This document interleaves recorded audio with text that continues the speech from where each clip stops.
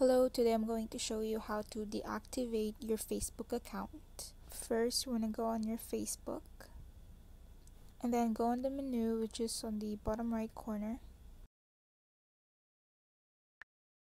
You want to scroll down and see the settings and privacy. Click on the settings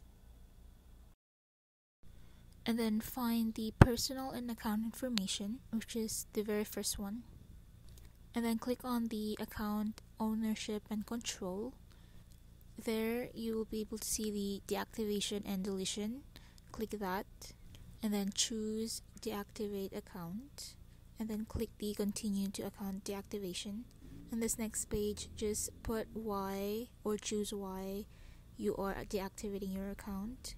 After you've chosen one, just scroll down and hit continue. We can just scroll down and then you will see this option to automatically reactivate your account in some days. So you can choose the options or what you want to do with this. If you don't want it automatically happening, just choose that option like I did and then click continue after.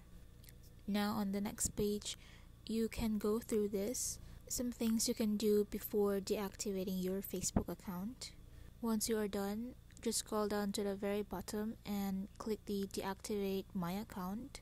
With that, you should be able to have your Facebook account deactivated. That is all for this tutorial. I hope that helps. Thank you.